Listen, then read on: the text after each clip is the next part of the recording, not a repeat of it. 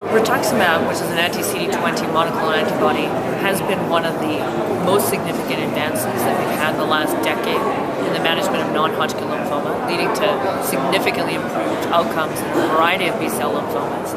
So certainly the goal would be to see whether or not a better anti-CD20 monoclonal antibody could be developed that would add to efficacy, or as well a different anti-CD20 that might continue to work when rituximab is no longer working.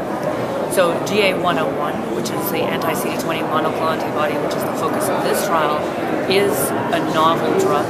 It is considered to be a type 2 monoclonal antibody, so it is different from rituximab in a number of ways. It's been bioengineered to have higher efficacy at a number of levels. So in preclinical testing, so prior to patient testing, it has been shown to have a higher activity in terms of inducing tumor cell death, and as well a higher activity of harnessing the immune system or the cellular response of the immune system against the lymphoma. So it's already been tested in a number of phase 1 and 2 trials, and now further testing is going forward to assess its efficacy.